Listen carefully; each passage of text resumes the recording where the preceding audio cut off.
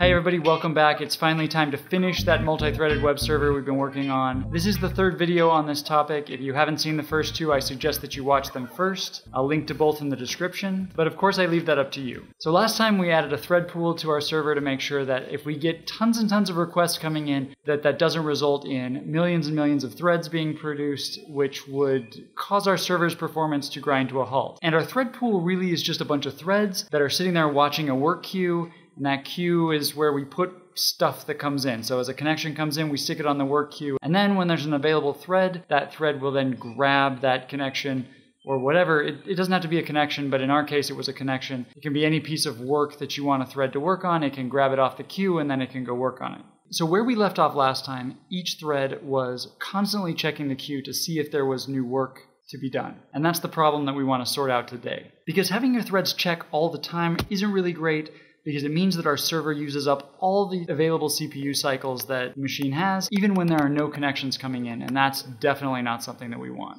So today I want to talk about how to fix this. Now, one obvious option that at least one of you suggested in the comments of the last video was to simply add a sleep. And basically, anytime we try to get work from the queue and we don't find any, then just sleep. And for illustration's sake, I will sleep for a second. You could, of course, sleep for less too, but this will illustrate the point clearly. And we compile our server and we run it, and now you notice when I send it connections, these connections are taking a little bit slower than we saw before. They're taking somewhere between what they were taking before and a second, and the reason is that often when these connections come in, they have to wait for one of these threads to finally wake up to actually get the job done. This, of course, is because when the new work comes in, all of my threads are sleeping, and so we have to wait for up to a second for one of our threads to wake up and handle the connection. Sometimes it's going to be fast if a thread just happened to wake up. Sometimes it's going to be rather slow. And yes, if you sleep for less time, your server will be more responsive, but the problem here is that the more responsive you make it, the more CPU cycles are going to be consumed, and so there's this trade-off between how much CPU overhead you want and how responsive your server you want, and I just don't find adding sleeps to be a particularly satisfying solution to this problem. So I'm going to remove that sleep. Now instead, I'm going to use a condition variable. Now, just to be clear, I have never been crazy about the name condition variable because students always get thinking that it has something to do with an if statement or some kind of logical condition, and it doesn't. All a condition variable does is allows threads to wait for some event to occur, a condition. So when those threads aren't needed, they can just be suspended, and then they're going to jump into action when the time comes for them to actually do something, which it sounds familiar because that's exactly what we need to happen in our web server. Specifically, you can do two things with a condition variable.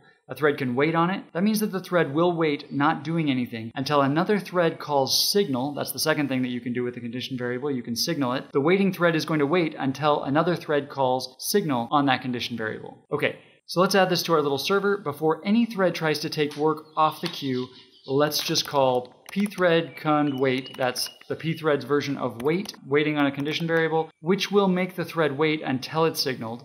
Then up where we add work to the queue, up here where we're calling enqueue, we're just going to call signal. And this is going to let one of the threads that's currently waiting no longer be waiting. It's going to stop waiting and it'll be able to jump back in. Now, those of you that haven't seen condition variables before might be wondering why I pass in the mutex into wait. And the reason is the condition variables are designed to work closely with mutex locks. When the thread's suspended, it also releases the lock. And if I didn't, no other threads could grab the lock to put work on the queue and would be stuck. So one thread would have the lock and then nobody else would actually be able to access the queue because they'd be trying to grab the lock and they wouldn't be able to. So when we call wait, when a thread calls wait, it waits, but it also releases the lock, and that allows other threads to be able to access that critical section. It allows other threads to be able to put work on the queue, and then when it's time to stop waiting, they'll reacquire the lock before wait returns. I hope that's not too confusing, but that's the way condition variables work. Okay, so let's see how this changes things. So we compile our server and we run it, and now if I run top, like I did before, you'll notice that the server is no longer consuming all the CPU cycles. In fact, it doesn't even show up here on the top, near the top of the list, because all of its threads are suspended, just waiting for some work to come in. So these suspended threads, they're not using any CPU, and now when a connection comes in, it's once again handled very quickly, which is really nice, but we're not quite there yet because our server still has an issue, and to see it, I need to send a lot of connections. So I'm going to change the script, the client script that I've been using, and we're going to send 150 connections all at once. And when I run it, then you notice that it starts off okay, but then it gets stuck. So what's going on here? It's pretty simple. Our server is just too simplistic. So our threads are waiting each time through the loop, and our main thread is signaling each time a new connection comes in. But when a lot of connections comes in, we learn something about condition variables, and that is that they are stateless. What that means is that when I call wait, my thread waits. It doesn't care how many times signal was called before it waits. Now when a lot of connections arrive and are added to the queue, signal is called, but let's say that the threads aren't keeping up. At some point there is no new work added to the queue, so signal isn't getting called anymore. But there's a bunch of work still on the queue, and my worker threads finish their tasks and they call wait, and they wait. Even though there is a ton of work to be done, they won't grab any more work until another connection arrives and a thread calls signal. Now this is a problem, but it's easily sorted out. So to fix this, I'm just going to first call dequeue, and if it returns null, then I will call wait on my condition variable. Okay, now the threads will only wait if they can't get work from the queue. That's the whole point. So now we no longer get into this trouble. So now I can compile it and run it, and now we get through all of our connections. And we have a working multi-threaded server that uses a thread pool that doesn't allow us to pile up a million threads, and it doesn't use all of our CPU cycles while waiting for new connections to come in.